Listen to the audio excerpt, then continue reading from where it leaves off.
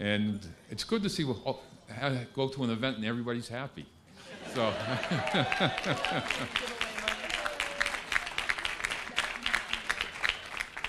I just want to recognize all our elected officials and city managers stand behind me. That's the Central Mass State delegations here, and all the elected officials. There's too many to announce, but welcome. Much appreciated, along with some city councilors, Kenny Merrill Carlson, Jenny Pasillo, who represents this area. And I just feel incredibly grateful to be here with our state leaders today. Governor, Lieutenant Governor, thank you for being here again in the city of Worcester. It's much appreciated in making this announcement here. Secretary House, Secretary Augustus, thank you for being here again. Much appreciated. I just want to welcome everybody here to the city of Worcester, home of many innovations. Economic development in Worcester has been vital to our continued success as New England's second largest city. Our community is known for its spirit of collaboration, which is a tribute to our success. We know that it is the key to invest in Worcester, and we are excited to be supported by our partners at the state level who see the potential we have. I am incredibly grateful for the attention and support that we have gotten from the Healey-Driscoll administration, not just Worcester, but throughout this Commonwealth of Massachusetts. And we're fortunate to say that we get to see our state's leadership frequently here in Worcester. It's now my honor, which I think she's doing a wonderful job here as Governor of Massachusetts. Please welcome up Governor Maura Healey. Joe? Good morning.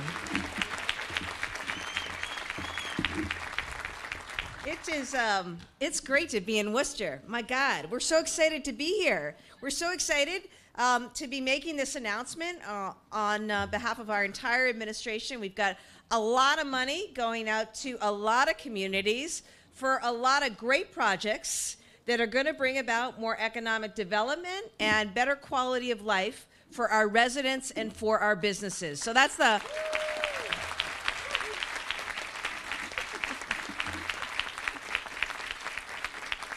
All right. I mean, it is really, this turnout's outstanding. It's windy, and I was sort of like, oh my God, we still have outdoor events. But you know what? We should be grateful we still have outdoor events. The weather is that nice, so it'll be whatever it is with my hair. But the LG and I are really so excited. We think we're working really well together. As evidence, we didn't even call each other. That just happened. We're 22 months in sync, and we're firing on all cylinders thanks to the great work of our team. You know your own Secretary Augustus doing a great job for us with housing and livable communities. Welcome home. Secretary Yvonne Economic Development, doing an incredible job with an economic development plan. Her team, Undersecretary Ashley Stolba. We have Juan Vega with us as well, who's responsible for so many of these grants going out the door. Ann Goby, no stranger to many of you, who we recruited to lead rural communities. That is great. And know that we are all in. And to our elected officials, I'll start with the mayors. Mayor Petty, Mayor Squalia, we appreciate you. Mayor Cahill, Mayor McCabe, Mayor Nicholson, forgive me if there are others, but we love working with you. And trust me, with Kim Driscoll right by my side in everything we do, mayors, you are always right there in the front of, mayors matter.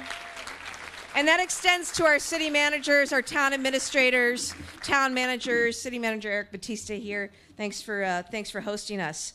Of course, we get to give out the money, but it is, in fact, the legislature that funds this. So thank you all for that.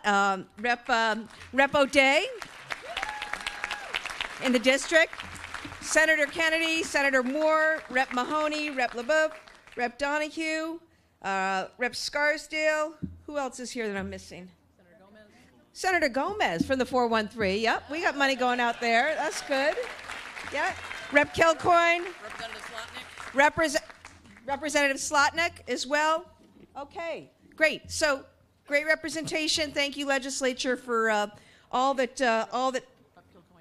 Rep Kilcoyne. Yeah, from Clinton. I love it.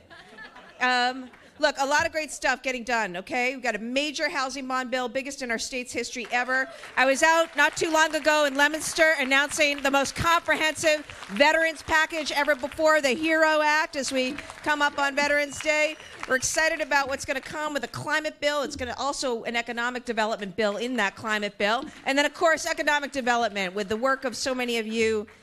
We were able to put together with the legislature a really great bill, and I look forward to that getting to my desks soon.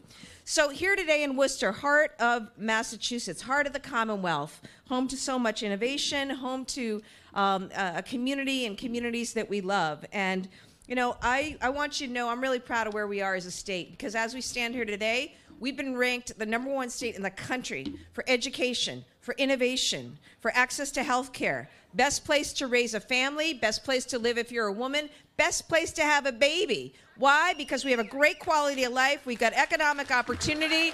We're on the move. We're on offense. We're on offense, and it's why people are staying here. It's why businesses want to come here. It's why we're looking to grow here, okay? And essential to that is doing what we're doing today with these one-stop grants, making it more possible for people to do things that they know they need to do in their communities. What I personally love about these projects is they're from the communities. They're from the community leaders and planners and those who know their communities best and what those communities need. And so we're really thrilled about this. I think we've got a total of, $162 million, 313 projects covering 171 of our great cities and towns. And we're investing right here in Greendale, which will be the manufacturing job engine that we want it to be. It's going to be great to see that coming back soon. We're also investing in the Worcester Memorial Auditorium and the AI Innovation Center. It's going to create opportunities to connect residents and our universities to this fast-growing AI field and STEM field. We're investing in collaborative workspaces at the Institute for Energy and Sustainability. Yes, you and Technocopia. Also investing in the Worcester Housing Authority to support 150 new affordable homes. The Downtown Worcester Business Improvement District to support our small businesses, and the Central Mass Regional Planning Commission to keep this region expanding its vision. MassWorks grants help us to upgrade transportation, utilities, important infrastructure. Housing Works is a program that we created last year specifically to help communities meet their housing needs. We've got other programs that support rural development, urban neighborhoods, downtowns, main streets, environmental cleanup, and so much more. So really pumped to be here today. And with that, I'm going to turn it over to the best teammate I could ever have, and that is our fabulous Lieutenant Governor Kim Driscoll.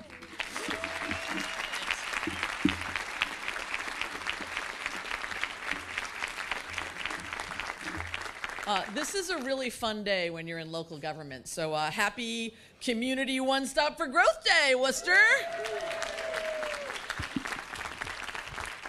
And thank you, Gov. Certainly always great to be in Worcester with City Manager Batista, Mayor Petty, and so many others to delegation. You know, if you're in local government, we all have this day circled on our calendar. Like you can tell from the turnout here, folks want to be here to secure these grants, to understand all the hard work that you put into making a project become reality. It's about the resources that we're able to deliver today. And as someone who's been in your seats, anxiously awaiting a grant announcement, building all the pieces to take what was an idea on a drawing board and make it a reality, that's what we're uplifting and empowering. It's a day when when projects that people have worked on for years, the one we're on right now, several administrations, work through lots of individuals with a really cool vision and building all the pieces to make it happen. That's what today is, and that's why it's so huge to have so many folks here that have all been part of these projects. When you have large-scale or even small-scale projects, it involves community members at every level, state partners, all queued up, supporting a same vision, and now having the resources and the fuel to make it happen. I think the governor mentioned some of the impacts these grants are going to have, like amazing to be able to have economic development, housing, the ideas around arts and creative economy, and putting all of those things in a place that builds strong and vibrant communities. But there's a couple other data points that really showcases both the competitiveness that we're going for with these grants and the opportunities. This year, we received 756 applications. I think that's the most we've ever received at one time. So local leaders are on it. They're recognizing, hey, if we have an idea, it can become a reality if we work on putting the pieces together. 510 unique municipalities or organizations with projects in 229 communities. And believe me, when we look at these, we wish we could fund them all. We fund a lot, but think about all the others that we haven't been able to get to, that we hope we can get to next year, continuing to build this strong pipeline for economic development, housing, vibrancy.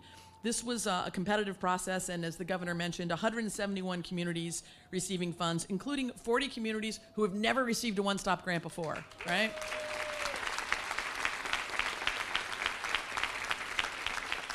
And that's, you know, that's super important. We're trying to build a Commonwealth that's more affordable, more competitive, more equitable, thinking about ways that we in state government can uplift and empower the very work you're doing every day. And it shows how hard all of you are working. One other point was real regional equity. This year we're awarding the most funding ever to the Rural Development Fund. That is only for rural communities. Why that's really important, we want to empower rural communities. They have lots of opportunities. They have to do all the same challenges that our bigger cities and towns do, but often without the staff, without the resources. When we think about opportunities, we think about our rural communities. That's why we stole Ann Goby and helped make her the director of rural communities.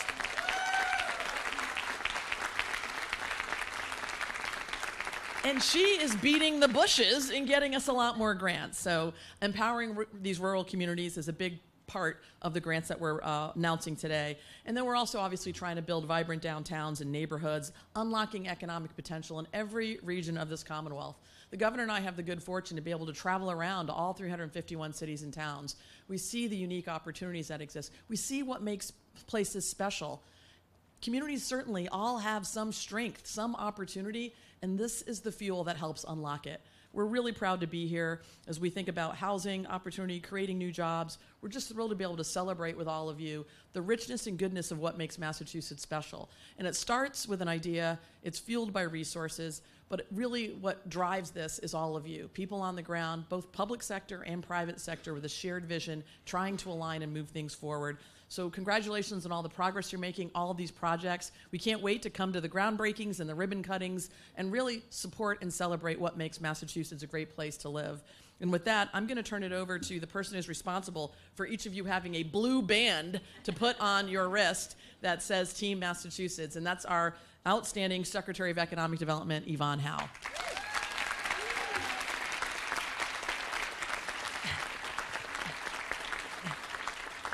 Thank you, Lieutenant Governor, and thank you, Governor, and thank all of you. This is an incredible moment, and I am the annoying person who's constantly talking about Team Massachusetts and who's given you all these blue bracelets. We don't have a huge budget in state government, so this is what we can afford with taxpayer dollars.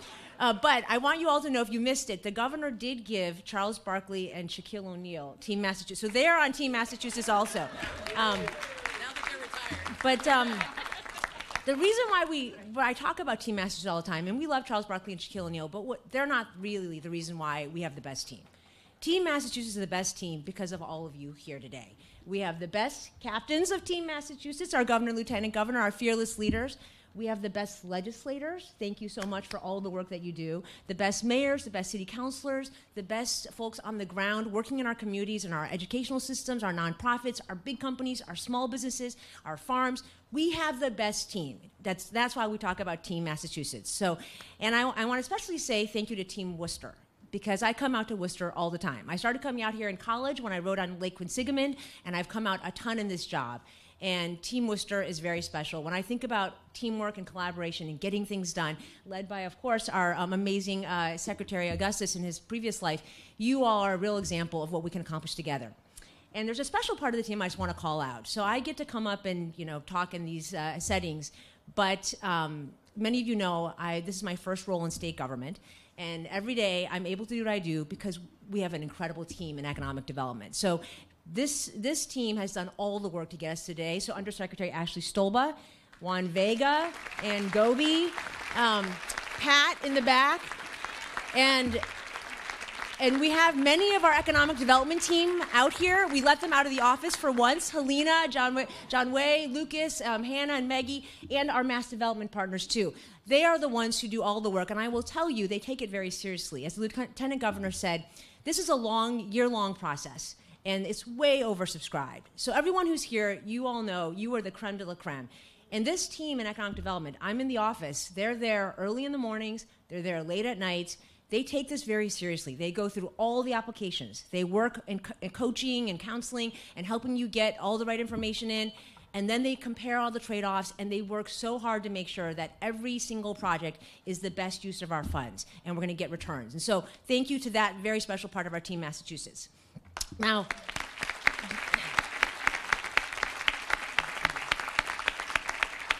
so we have the best team, Team Massachusetts, Team Worcester, and all of our team. And today's a really special day. This is a day of celebration. So as the governor mentioned, we are going to be investing $161 million in all of your towns and cities and in all of your awesome projects. And in the Healey-Driscoll administration, we've now invested over $325 million across 237 towns and cities across so many projects. Last year, we did this economic development plan, surprisingly called Team Massachusetts, Leading Future Generations. And the plan had 3 big pillars. It was really aimed at thinking about how can we as a state continue to lead, not just now, but for many future generations? How can we be the best place for every human to start a family, start their career, the best place for every company to start here, stay here, expand here? And 3 big pillars. So I talk about the plan everywhere I go across the state. And people get very excited about the second pillar. And it's about talent and all of our wicked smart people, and people get really excited about that. People also get really excited about the third pillar. It's about sectors, and they want to talk about all the sexy stuff, life sciences and climate tech and AI and robotics. But the first pillar of the plan, and where the plan starts, is fundamentals. Because you can't do any of the other stuff without the fundamentals. And today's $161 million investment is the investment in fundamentals. Now, some people, yes, exactly, thank you. Some people may not think it's sexy, but these are the projects that are actually the most important.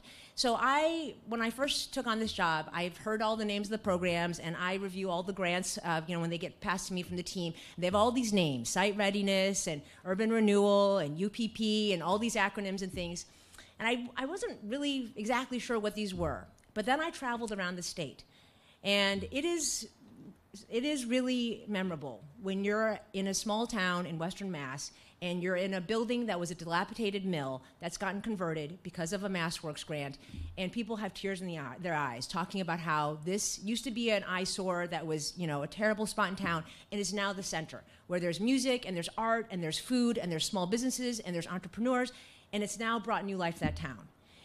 It is interesting when you go out and people get so passionate and emotional about a turnabout. And they talk about how they've been working on turnabouts for more than a decade, and how much work it took to get everybody aligned as a team to agree, and then to get the funding from MassWorks to create a turnabout that's now much more safe, much better for the climate, much better for small businesses, much better for kids. That's what this is about. It's about the fundamentals. And we're so proud to be able to make these awards today. And I was thinking about Charles Barkley and Shaquille O'Neal, and the governor, and probably many of you saw on Tuesday night, the Celtics had their first opener of the season. And they were in the Garden, and they got to lift banner 18. It's a pretty big moment. And winning a championship that takes a lot of work. You know what else takes a lot of work? The Greendale Revitalization project. And that takes a lot of work and a lot of dedication, and all of the projects you have take a lot of work. And we don't get a duck boat, we don't get the Garden, we don't get the same thing, but I do want to say, I did in Hatfield a couple weeks ago, I got this medal, which I'm going to put on myself. I got this medal from Hatfield for Senator Comerford for a sewage project that is changing the town of Hatfield. And yesterday, I was with the governor at an event. We saw the owner of the Celtics, and he showed me his very large emerald rings. I prefer this medal and sewage. So I'm going to end just by saying congratulations, thank you, and also I'm going to say what Jason Tatum said in the Garden, which I thought was very appropriate. His words were, enjoy this moment, and let's do it again. Yeah. Go Team Massachusetts.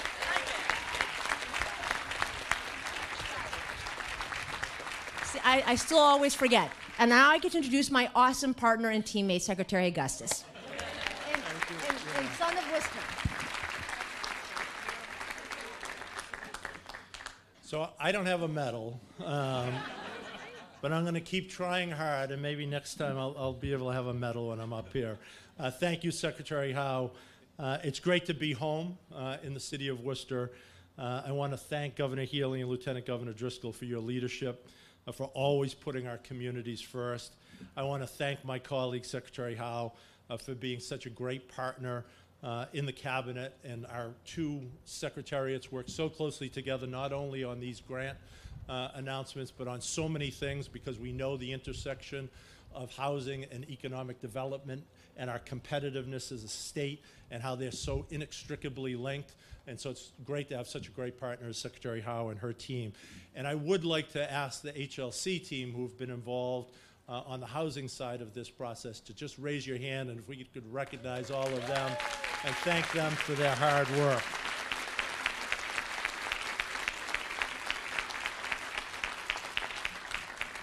Thank you for what you do every day.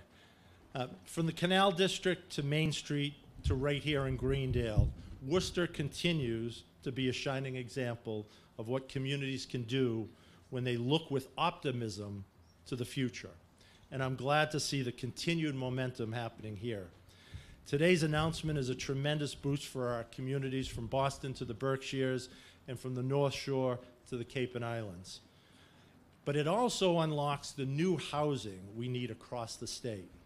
Whether it's supporting our housing production plans, support for a town's MBTA community zone project, or support for road and sidewalk replacements or improvements, these funds are vital to unlocking the homes that we need for workers and for our families and for the people who keep Massachusetts running.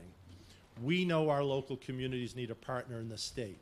You are not in this alone, which is why last year Governor Healey created the Housing Works infrastructure program to increase the supply of affordable housing by providing direct support for affordable housing projects. But there are barriers to building housing we need, and Housing Works assists our municipalities to overcome these barriers through grants and public infrastructure projects.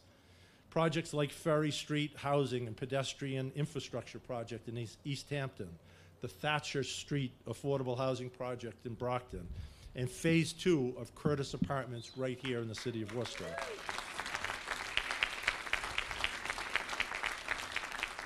Today, we are awarding Housing Works grants to 12 communities that will support or preserve 2,200 units of housing. These grants will help advance housing development in construction and in the planning phases. These grants will encourage housing production, contribute to the creation of livable and sustainable communities. And in addition to these awards, today we are awarding Housing Choice Grants to another 22 communities and community planning grants to another 33 communities. Congratulations to each of you. This site, this location is really special to me. Craig Blaze, who you're going to be hearing from in a few moments, who is leading the effort to revitalize this spot. His dad and my dad worked at Heal Machine, which is about 2 buildings over, for 40 years. This was an economic engine for generations of folks in Worcester and beyond. People came to work every single day in all of these buildings and plants. And as times changed and economies evolved and industries adapted, this site wasn't the industrial engine that it once was. But coming together as a city, coming together with private developers and with the state partnering, this campus is being repositioned in a way that's going to create future jobs. So future people are going to be able to come to work every day, earn a living, buy a home, and contribute to their dreams and their families' dreams. So it's such a special opportunity to be at this particular location for this announcement today. And it gives me a great deal of pleasure to introduce someone who I worked with every day that I was city manager, who succeeded me in the role and is doing an amazing job leading this city, City Manager Eric Batista.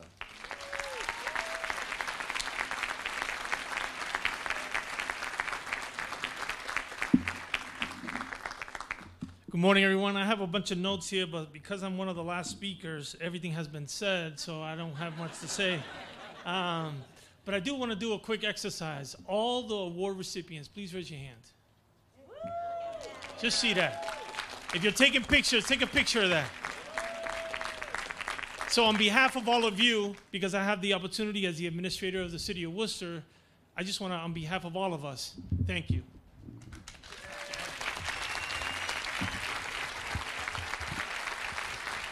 Thank you, Governor Healey. Thank you, Lieutenant Governor Driscoll. Thank you to the delegation. I have to thank the mayor and the city council for their contribution, their support here in the city. Thank you to Craig Blaze and the partnerships here in the city, the Worcester Housing Authority, the Auditorium, American Heritage Foundation, and others. For us here in the city of Worcester, we don't stay silent. We try to nag as much as we can. And we're good at it. I think many of you do the same thing. That's probably why we're here. But we also we don't like to just sit. We like to get to work and get to work pretty quickly and always keep the ball rolling. I had the great pleasure of working under Ed Augustus, and he taught me a great thing that always, always, always show up. And when you show up, things get done. And so I appreciate all of you for coming to the city of Worcester. On behalf of the city of Worcester, we extend our appreciation to all of you. To all the partners in municipal government. You're doing the work. It's really hard work. It's really, really hard work. But now that we got the funding, now we got more work to do. So I just want to say to you and also to say to us here in the city of Worcester, let's get to work and continue to build our communities as strong as possible. Thank you to all of you.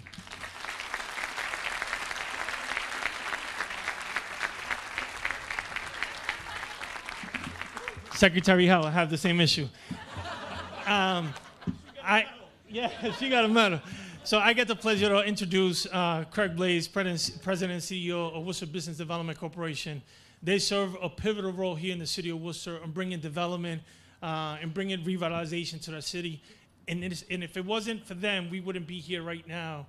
51 acres of land being able to be developed. And I also want to give a shout out to St. Gobain for their contributions in this project. So again, introducing Craig Blaze.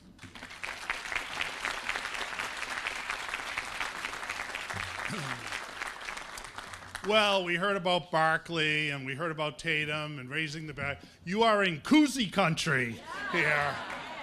Bob Cousy lives just about 2 miles from here. And he's just been an incredible, incredible advocate of Worcester. And thank you, Governor, for your friendship with him. And to see him there, to see the flag being raised, it's just a special time.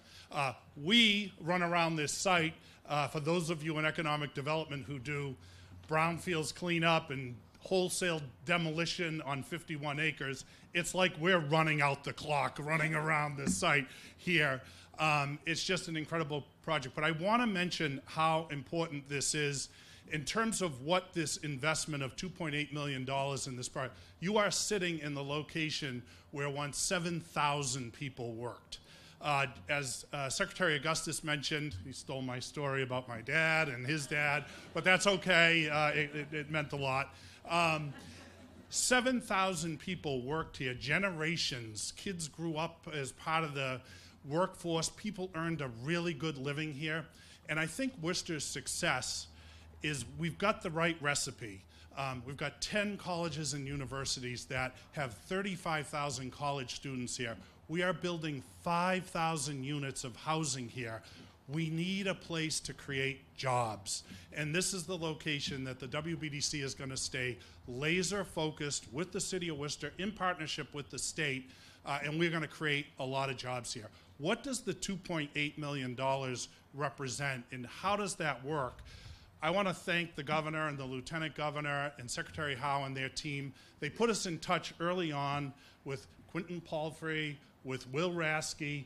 We had to figure out a way. They can't do it alone. We needed the federal resources. So the 2.8 unlocked $2.8 million of federal money, which unlocks $51 million of investment here to prep this site, to get this ready to accept somewhere between 500 and 700 million of private investment to take a brown site and turn it into a green site. That's an incredible, incredible story.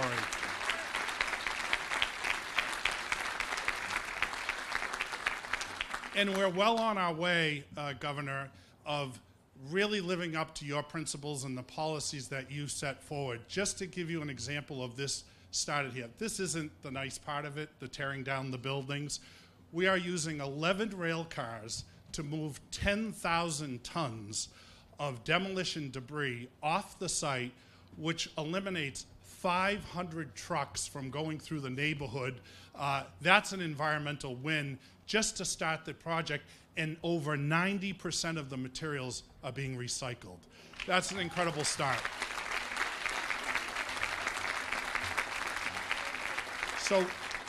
So we look forward, we appreciate, thank you so much. I see a lot of friends out here in economic development. Congratulations to all of you. Thank you to the administration. Secretary Howe couldn't have said it. These are the fundamental pieces that make these projects happen. It's not the stuff that gets all the glory, but it allows for the ribbon cutting to actually happen. And Governor and Lieutenant Governor, Secretary Howe, we invite you. You will be here for all the ribbon cuttings on this great, incredible project. Thank you so much.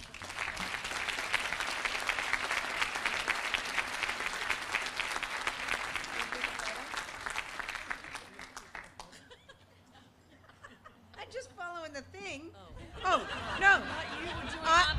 On-topic media Q&A. Any questions? Okay. So now you can take a picture. Yeah.